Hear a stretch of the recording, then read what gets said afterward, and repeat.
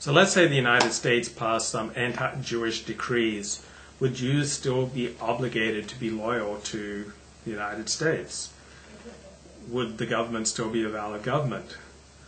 The common thinking among Jews would be, well, then we no longer need to have any loyalty for the law of the land. But that is incorrect, because until basically the last 100 years or so, every government in history has had anti-Semitic laws to greater or lesser extent. And nobody ever said that those laws were not law to the Jew.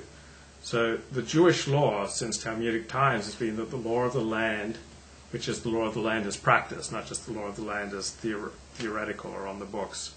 The law of the land is law to the Jew.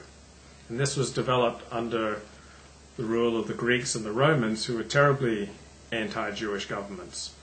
So according to the Shulchan Aruch, even if the government taxes Jews more than non-Jews, that is still binding on the Jew unless the tax differential is excessive, or say the Gentile government starts confiscating our property.